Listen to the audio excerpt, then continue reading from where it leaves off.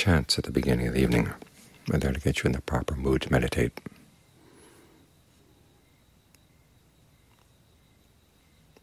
We think about the pleasures of the world and how they're all subject to aging, illness, and death.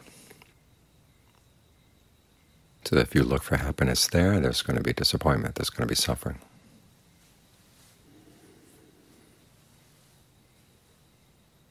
So the question is, where do you look to find a happiness that's more reliable? You look into your actions.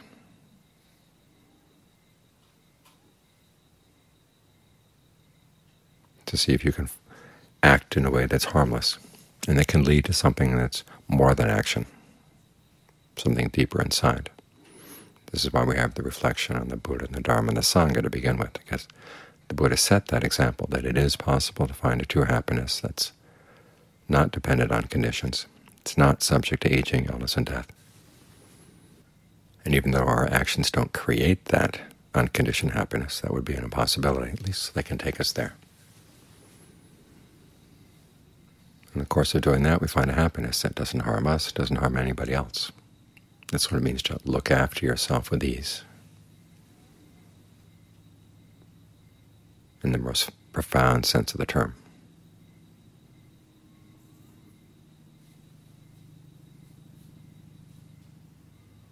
So what are these actions that lead to happiness, that lead to a genuine happiness? They're actions of the mind, particularly right now as we're sitting here with our eyes closed, not saying anything. We're keeping the precepts, we're keeping our livelihood right. What remains are the factors of the path that have to do with training the mind. Right effort, right mindfulness, right concentration.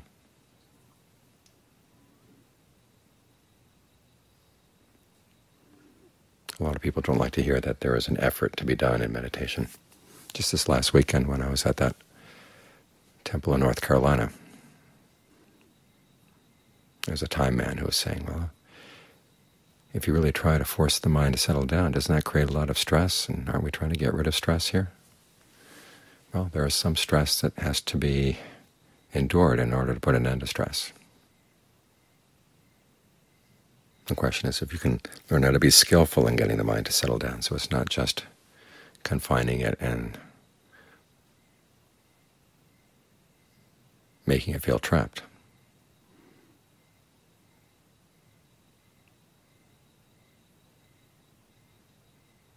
You want to give the mind something it likes so that it stays here. This is why we work with the breath. The breath is the basic energy that helps keep the body alive. Here we're talking not about the air coming in and out of the lungs so much as we're talking about the energy flow in the body that, among other things, brings the air in and lets it go out. But as you get more sensitive to the body, you begin to realize there's breath energy everywhere.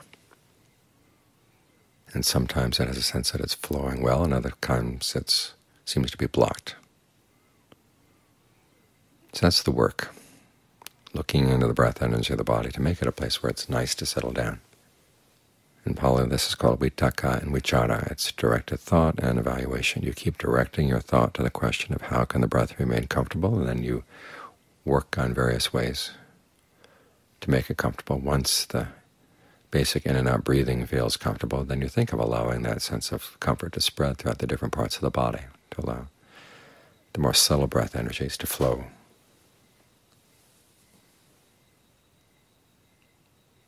And that's the work. The more care and attention you bring to the work, the better the results are going to be. And John Lee has a couple of good images. One is that it's like sifting flour. If you use a really coarse mesh, okay, you get lumps of flour. But if you get everything really fine, with a fine mesh, okay, then you get flour of much higher quality. In other words, the more attention you bring to evaluating the breath, and the more sensitive you are to even the little tiny bits of discomfort and how you can iron them out or smooth them out, you're going to get a much nicer place to stay. So you're working in comfort. The problem is often as things begin to get comfortable with the breath, they begin to drift away. So you want to be aware of the whole body. As you breathe in, the whole body, as you breathe out, try to keep that awareness as large as possible. In the beginning, you may want to go through the body section by section to familiarize yourself with how the breathing energy feels in different parts of the body. But after you've gone through the whole body, the abdomen, front of the stomach, the lungs, your neck, your head, down the back, down the shoulders, down to the arms, down to the hips and the legs. You've been around the body a couple times that way, then see if you can keep your awareness large so it fills the whole body. This way you can be centered but not feel trapped. The expansiveness of your awareness makes up for the fact that you're not letting the mind wander around as it likes. This is a principle that holds throughout the practice. When monks are first ordained, they immediately feel chafed by the rules. You can't do this, you can't do that. But then you begin to realize that the fact that you have these rules opens up large possibilities. You have the freedom throughout the day. You don't have to work at making a living. You don't have to worry about where tomorrow's meal is going to come from.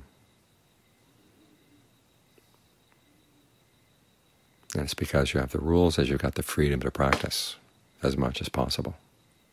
It's the same with restraint of the senses. Normally we'd like to be able to look at and listen to and smell and taste and touch whatever we want. But if you learn to hold back a bit and realize, okay, if I look at these kinds of things, it's going to give rise to lust. If I look at these kinds of things, it's going to give rise to anger. If I listen to this, it's going to give rise to anger. You learn to listen in a new way. It's not that you don't look at anything, but you try to look at these things in a way that doesn't give rise to lust or anger, and the same with your listening and so on down the line. And in some cases that will mean that you have to avoid certain topics, certain situations. And at first it feels confining, but then after all you begin to realize you've got a lot of freedom that you didn't have before. The mind is less cluttered, and it's easier to attain these expansive states of mind and awareness.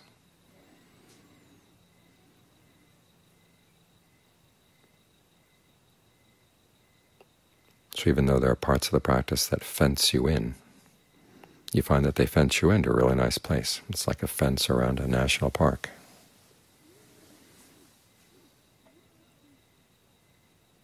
It's what allows the animals in the park to be wild, and not live in fear of being hunted. And so even though there's a fence around them, still they've got a lot of freedom, a lot more freedom than the animals that are outside the park.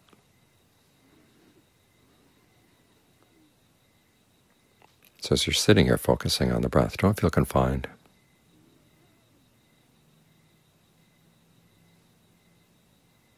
Realize that the fact that you're letting go of your normal patterns of thinking opens up a whole new world inside.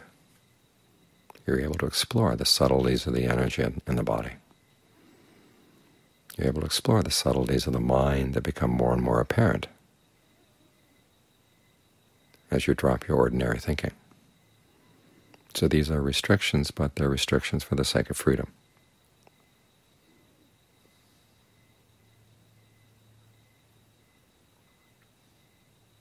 All the Buddha's don'ts, or you shouldn't do this, or you shouldn't do that, they're for the purpose of focusing your attention on areas where freedom lies that you may not have appreciated it before. After all, the deathless is always there, but we don't see it because we're so engrossed with other things.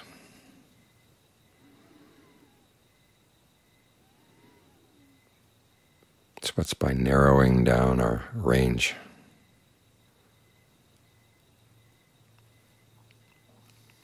in terms of our normal thoughts and activities, that we actually become aware of another dimension that's a lot bigger and a lot more expansive, and where there's a lot more freedom. So it's a restriction for the sake of freedom.